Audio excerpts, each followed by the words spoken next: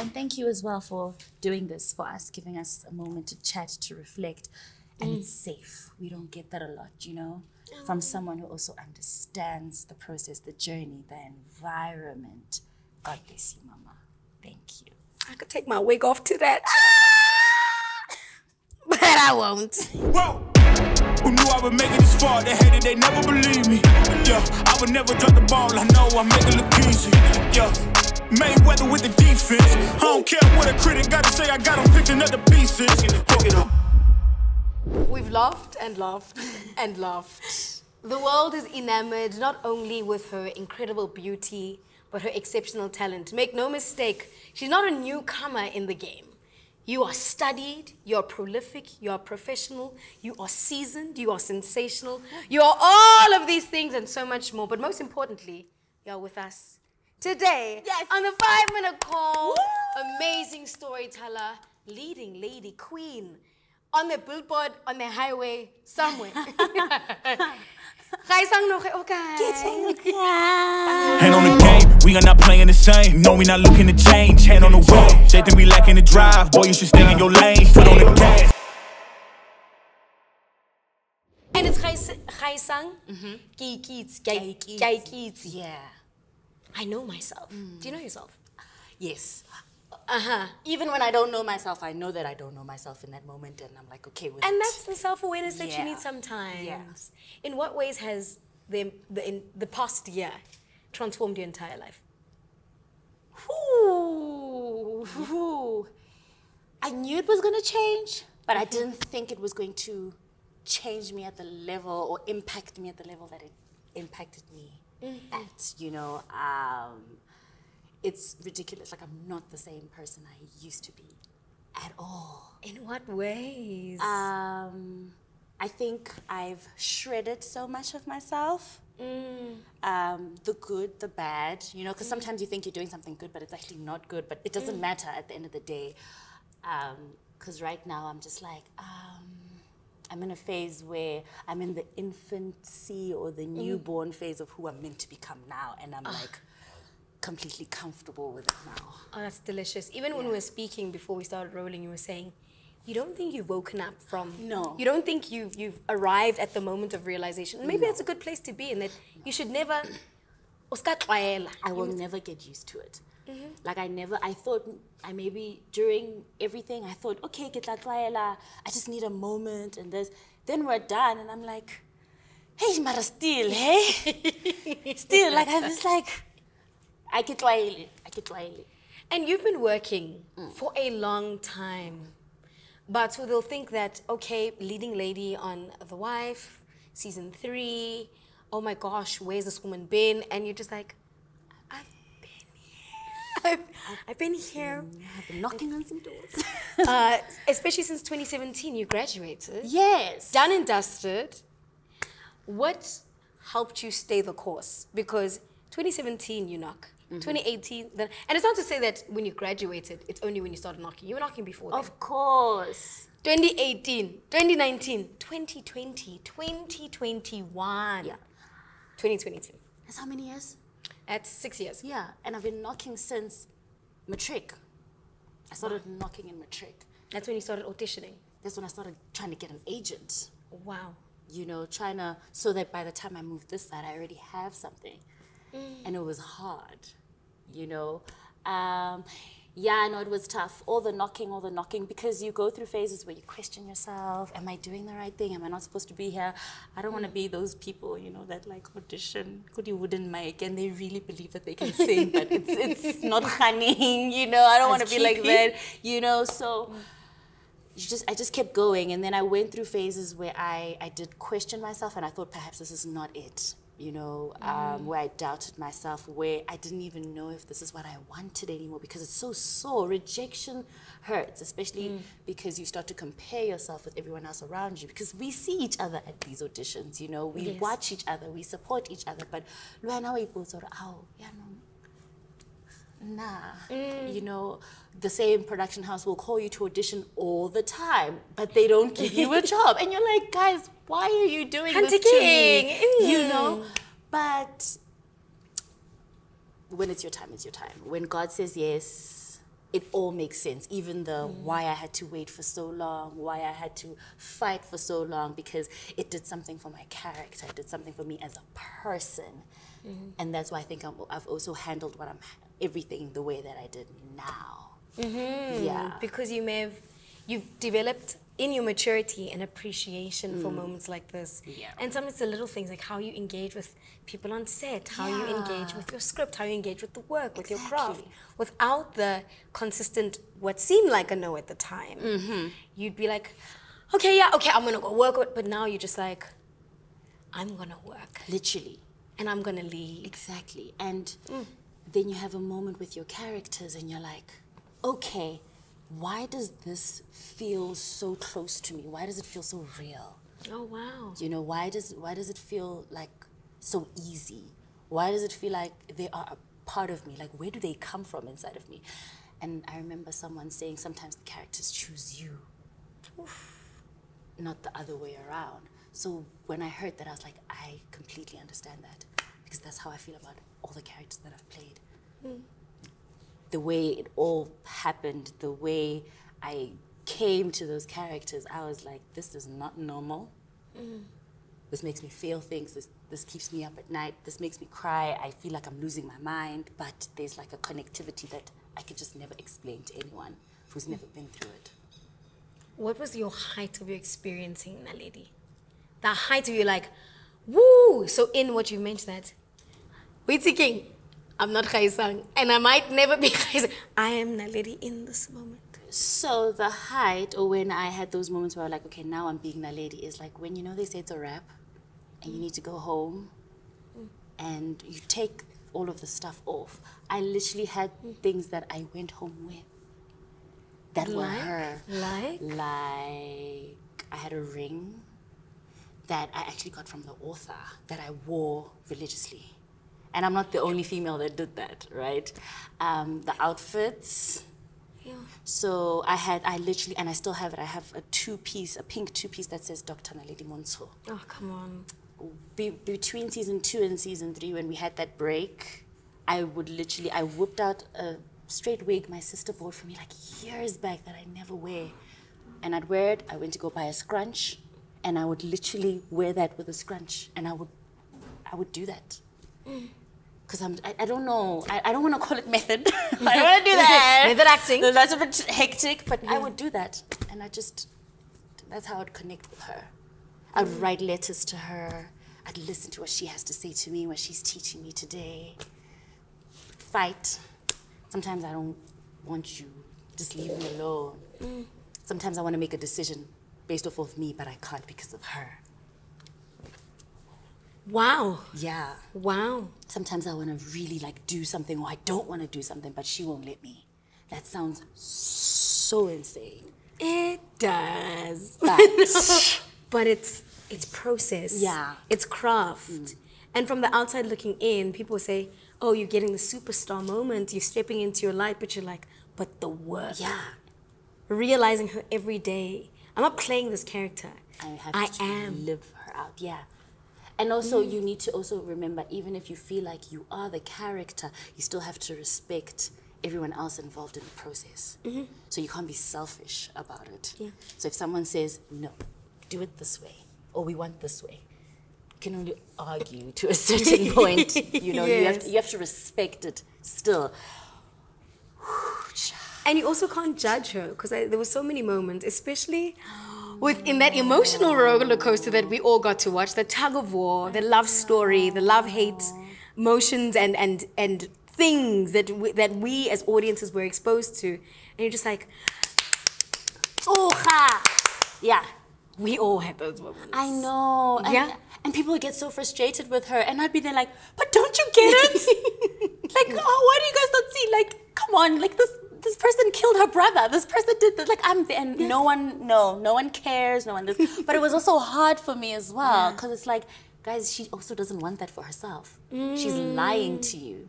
You know, do you guys not see? Like, she's lying. There was always, I was very intentional with how different I am in the two worlds. You know, like, there's a certain way in which Naledi will look at Sefako that no, like Naledi would look at Kawe, which Tafako would never get, you know. There's a certain way I'll breathe when I'm with this one. There's a certain way in which I'll stay, you know, the famous, you know, that little weird thing she does. Yes. Yeah, things. Kawe. Yeah, the way she says it, you know, there's a difference. The way she'll hold this one's arm versus, like, it was. And those things can only come from a certain level of training. Yeah. Yes, it's the gifting, it's the talent, it's that intuitive, instinctive way of approaching your craft, but also just that appreciation for the craft that you go, let me be more intentional here. Yes. Let me exercise it here. Let me be Yes, disciplined in this way. exactly. That's gorgeous. I even like went between the break. I went to someone to help me develop this character. Like I took time to do that. Gorgeous. Yeah, so Gorgeous. that's cool. Take notes, everybody. It's not all about the fame. It's not about the gorgeousness. It's about everything in between. Now, people may know now from various interviews and conversations, and you've also shared on your social media platform, your beautiful family. In one particular way, if you are a 90s baby, which I am, which you are, then you know of the legendary, iconic, I have to call him Tate. Of course. Tate Dosto. Yeah. And the thing is, I hail as an alumni of Silly Matunde. I mean, Oh yes! You're a Dugu Dugu baby! I am a Tiki Tiki baby. Oh my god, yes! So we grew up watching Dosto Noge, and obviously you've had the influence of your family holistically. Parents that have loved you, nurtured, fluffed out, and fashioned you into the woman that we love today and appreciate today. In what ways has that also pushed you into entertainment? I am privileged in a sense that I could dream however I wanted to dream because I saw someone do it and someone very close to me. So there was a boundary between I'm going to work and this is my family. He was very good at doing that, you know, but he also was very good at somewhat including me so I can see, you know. So I remember the trips to SABC. I remember the sets, you know. Today you're seeing this person, tomorrow you're seeing that. So I remember thinking, okay, so it is possible. And then you watching these films or these shows that he's in, but he's sitting with you. So it was never too far for me. Like I could dream like that. Whereas other people, they don't have that immediate privilege. And access. Yeah. And was there a moment for you where the pictures were being asked for, or were there selfie cameras then? During the Dosto Noge era? Where? No, I think that's so cool. That it was just the... And there was that respect. Oh. So how then, in watching the reactions that your father would receive and knowing the reaction that you receive now, how are they contrasting? Because now it's the, whoa, yo, can I? Yeah. And then you saw a different kind of approach. Yeah, but also, I don't know if it's because he's a man. Interesting. I don't know if it's because he's a man and he's, and like you were saying, times were so different. There was no social media also back then. So when you see them, it's like, hish. Whereas with us, we kind of get to connect with some of the people before they experience us, so then they really, really feel like they know us, even though they don't. But back with him, it was always, they would just greet him. Oh, Dade, oh, bra, oh, dugu dugu. Then share a young laugh, some would shake his hand, respectfully leave. And he would always smile. Whether we're there or not, he would always take a moment, greet, smile. Then when the camera era started coming in, greet, smile, take the picture, blush, laugh with them. Life goes on. That's how he handled it. Never seen him not handle it in a good way. Shout out to him. Are you handling it in a good way? Yeah, I try. Even when I'm not having a good day, I just suck it up and I smile. Like, okay. Because I always say, everything, whatever we do, there's a responsibility that comes to it, with it. So with us, people watch us, people take the time out, so they connect with us, you know, they connect with the story you're telling, whatever you're teaching them. So it's hard, I know, it's very hard for us, but it doesn't take away how you make someone feel in that moment. Indeed. Because I never forget the way someone made me feel. So I hope that whoever I encounter goes with a good feeling about themselves, about me. Yeah. And they leave knowing that you're not just someone they've met, but someone they've experienced and encountered. Exactly. Now, you receive a brief. The year is 2022. Very controversial brief.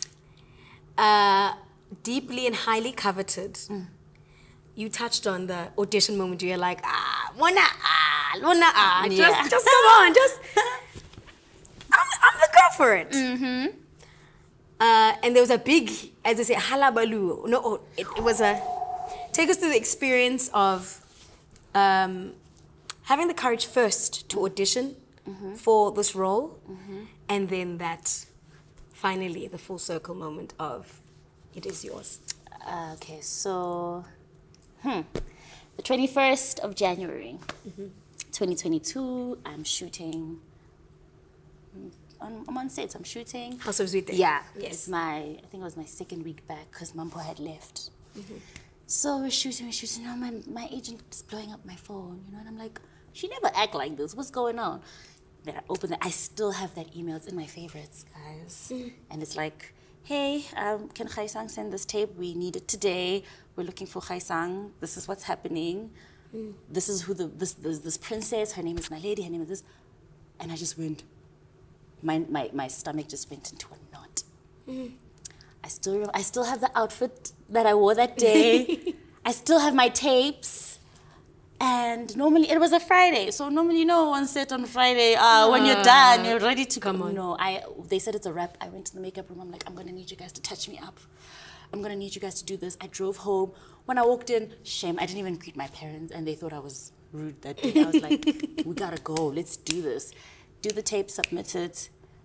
I don't sleep that evening. I downloaded the pirated version of the book. I did confess to the owners, and I started reading it, and I slept at 2 a.m. And before I slept, I said a prayer to God, and that was that. And the next morning, I had no money. I was like to my mom, I'm gonna need you to actually buy me the real stuff, like I need the real book. I call my older brother, I'm like, I'm gonna need you guys to give me your Showmax stuff, like I need to. Put me on. I need to see. Because I'd heard about it, I'd seen how people are responding to it, I just didn't have access to it, you know? And now I'm reading, I'm watching, I'm studying, and I'm just like, okay. And the amount of times the word Naledi would pop up from the 21st till the 28th of Feb is ridiculous. Yeah, that's how it went. I never slept for a while. I just became anxious. My stomach was always sore. A week later, I went in for my callback / first chemistry test. So tell us how, so for someone who's hearing the term chemistry test for the first time, what is that? Or what was the experience that you had? Because they vary from person to person, but you went into that room, and then what was the expectation of you? So they gave us a script, obviously, right? So to explain chemistry tests is if you're going to play a couple, they want to see how you guys interact with each other. If you're going to play mother and daughter, best friends, what is the vibe between you two? Do you guys just naturally just come together? Do you give what we're looking for? I guess, right? So I get my script, I read it. I'm like, hey, let's go. You know, we get there, you sit down. But I was always nervous. Like, this was the one audition that every process, I was just always nervous. I was just like, ish, it's not khani. And it's frustrating because we do it so many times that you the nerves go away. You know how to handle it. You go in, you walk out. But this was different. We walked in there. And I remember we had a struggle with language, right? So I am supposed to do it kaSetswana uBwasiZulu. It's a bit tricky, but I can hear isiZulu, right? So I was like, okay, no matter what happens, just do these two things. Listen to what he's saying.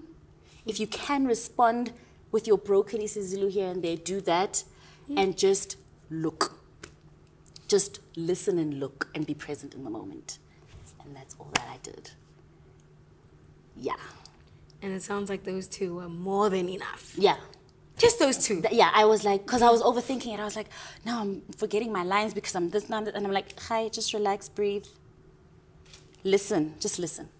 In this moment, the biggest thing is for you to just listen to what the direction they're giving us and to how you are responding to this person that doesn't know me. I don't know them, but we somehow have to do this thing now. So, yeah. And then I went. Yeah. Like, sure. And that's that. And the rest, as they say, is history. Doesn't matter what came after that. What matters is that moment happened, and no one can ever take that away from me. What does a day in the life of Gaisang playing Naledi look like? Okay, so she wakes up. At what time? The earliest would be 4 a.m. Okay. A.M. Le utlwile? O tsogile ka 4 a.m. Lona ba hlolwang ke 7 a.m., 8 a.m. to go to school. She wakes up at 4. She would wake up at 4, yes. And keep in mind, I probably slept at like midnight because you have to prepare for the next day. You have to go through your scenes. You know, you have to, and we know we shoot out of sequence, right? So you have to understand where the character's coming from, where they're going in whatever scene, what's the beginning, the middle, or the end, what are the top emotions, secondary emotions, what is she going through? You need to make sure that's right. So you wake up 4 a.m., you get to set. Then, I always pray before I leave. I always pray, I go on my knees, I'm like, okay, let's go. Then you get to set, you go to makeup, which was always very interesting for me, you know, because I felt like Naledi took so much of me. You know, I was like, no, guys, bring the hair, bring the face, like mask her because it's frustrating. Because now I come to work, I look at myself, you guys say, Shuta olejwalo. Then I go home and I have to look at this. So you're not adding anything. And like, everything of mine is now hers, and I don't want to share with her today. You know, I just want to. I want to give her hair. Yeah, not my hair. You know, and every time, and she affected my mood a lot. My characters affect my mood, even with Mampo, the same thing. If they're having a bad day, chances are you'll find me very moody, very emotional. I don't want to do anything. We're fighting in makeup because just hide my eye bags, just do this, you know. So that was day with me on set. Then you get to set and you shoot. And you rock. And you rock. Whether you feel like it or not, you rock. And how many hours is that? Ma'am, 12 hours a day. 12 hours a day. Yeah. And when you're leading on that level, you're in pretty much every scene. And the reason why I ask you this question is because I need people who say they want to act, who say they want to work, who say, I'm talented. I want to get into the industry, to understand that it's not a point of arrival. No. It's a consistent journey. Yeah.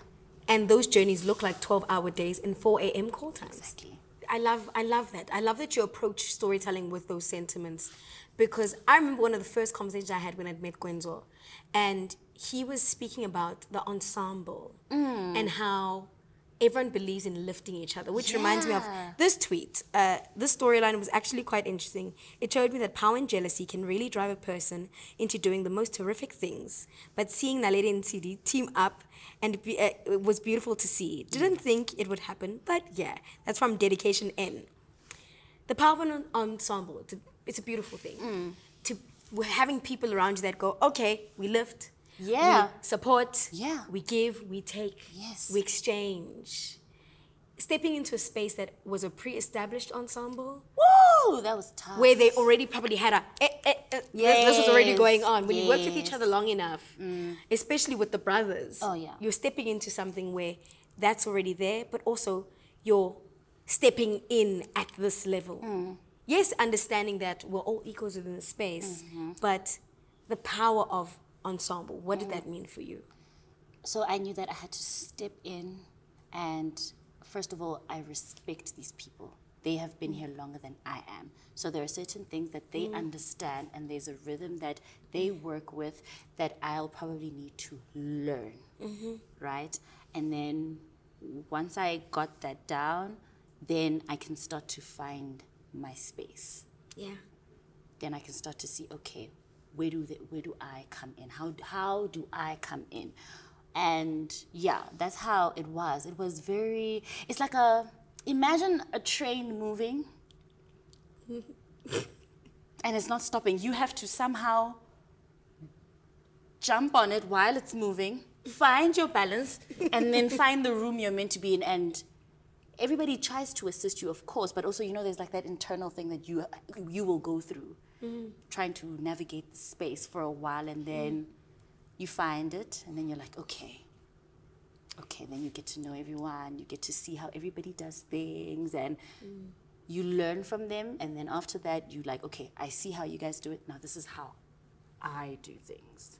So that's how it would work. One thing that we can be certain of, in what you already mentioned, is that you're very easy to love. You're a likable person.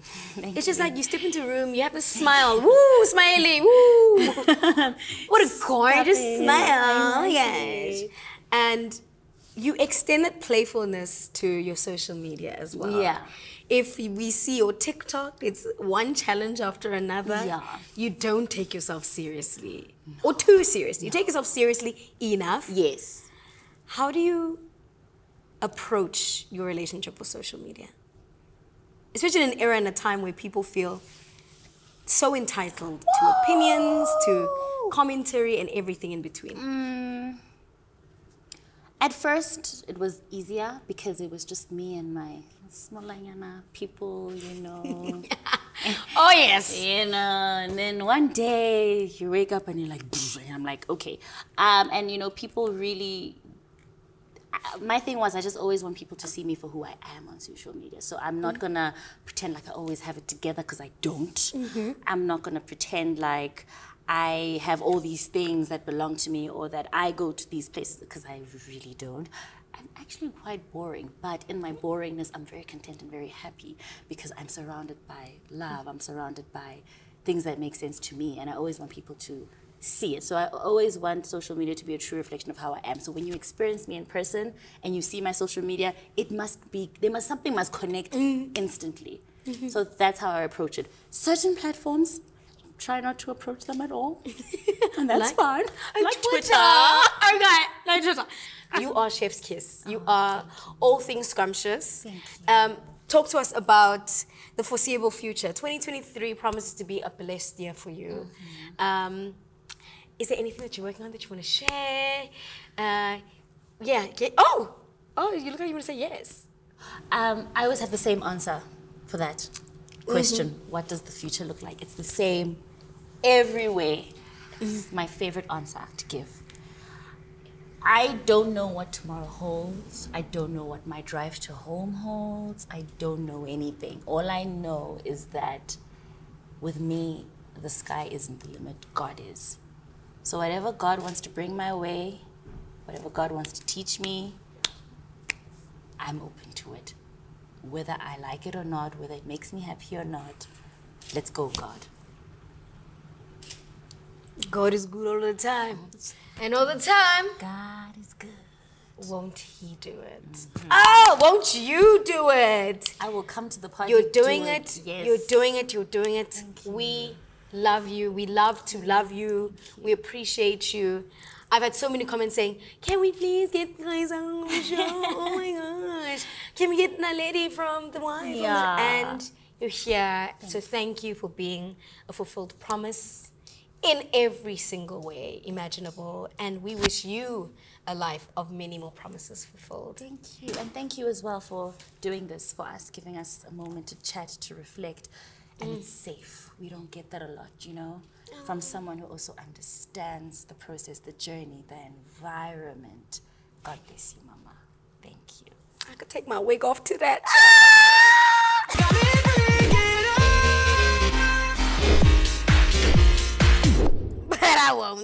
But I won't.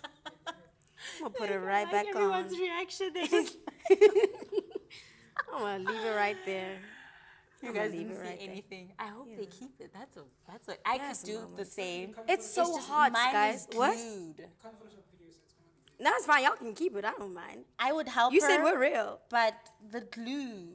Waity King. And it gets today. And I'm saying this, watch this. Waity King. It's hot, guys. Watch this, guys. Watch this. Guys, thank you so much. The moment must be the moment, and the moment must be real. So we're all about realness. We're all about creating spaces and homes for incredible people like you. and phenomenal people like you. Thank you once again for giving us love and showing us your appreciation just by investing your time in watching this episode and getting to know this woman a little bit more. I can't wait to have you on the show a year from now, speaking about the plethora of things you would have achieved and the amazing shows we would have seen you on direct. Are we directing soon? Not anytime soon. Okay. I don't think anytime soon. Okay. And Yeah. that's all right. Yeah, All right. yeah. But a year from now, let's see what the conversation is. We're not pushing you into any corners. We just want to watch you win. Thank you. And you make it so easy to stand in your corner. But again, to all you lovers and the friends of the 5 Minute Call, thank you so very much. Once again, to the Alex Theatre, thank you so very much for having us in the space. You allow us to dream massively, and you give us the facilities to do just that. So thank you, thank you, thank you to Function Studios. Woo! Thank you, guys. The quality here. Just ask. I'm sure. Just mapuking, once. And yeah, once again from me, Tumelo Candice Mulisele. It's been glorious. It's been delicious. It's been scrumptious. It's been all of these things. Consider yourselves super blessed.